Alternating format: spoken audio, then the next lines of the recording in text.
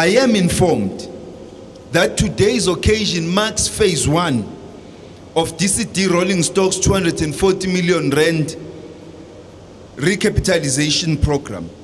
The program will be implemented over the next 3 to 5 years. These types of investments will bolster our manufacturing capabilities, and we appreciate the confidence demonstrated by the DCD groups to the South African economy. This strategic investment by DCD is part of positioning the South Africa as an African engineering hub whilst reversing deindustrialization. What is vital for the South African economy is that this investment will support the transport sector, specifically in rail, where it will enhance South Africa's rail capability and capacity.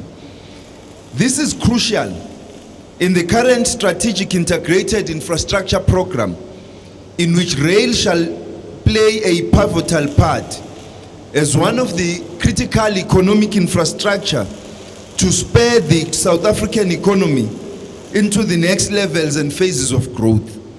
In this regard, Rolling Stock are critical supporters of the infrastructure program, without which the rail sector cannot succeed.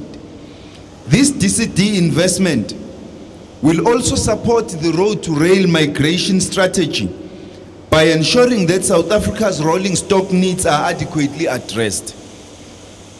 The program provides much needed support for localization and will contribute to the activation of the labor market.